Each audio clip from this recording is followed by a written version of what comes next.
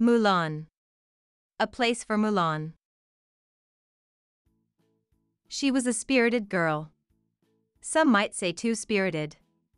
Sometimes she didn't fit in with what was expected at home. And Mulan didn't exactly fit in with the other girls in her village either. She wasn't careful or quiet. She was rarely graceful. And she was almost never refined. Mulan didn't fit in with the chickens. Because, well, she wasn't a chicken.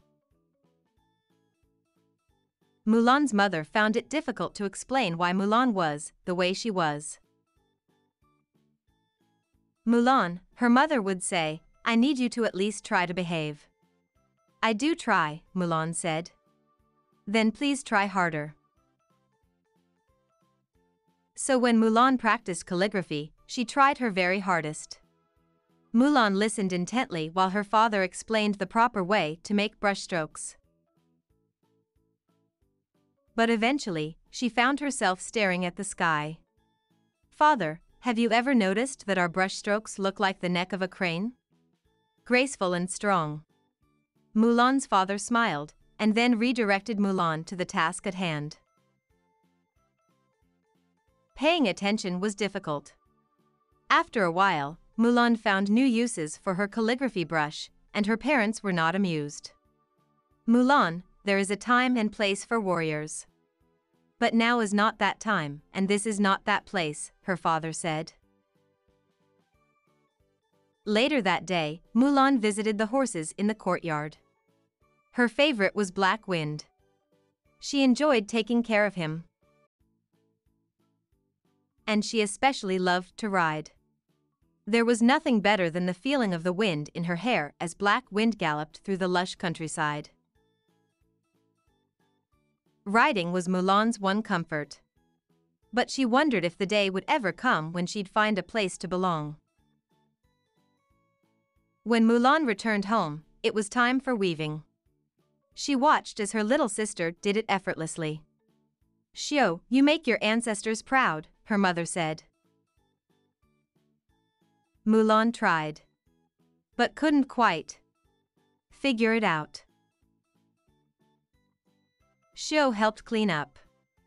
You're fighting the materials instead of working with them. Mulan's sister untangled the fabric. Take this piece, Xiao said. You're trying to make it something it doesn't want to be. I've been doing a lot of that lately, Mulan said, sighing. In the back of the room, their father cleared his throat. Xiao is very wise. He invited Mulan to go for a walk.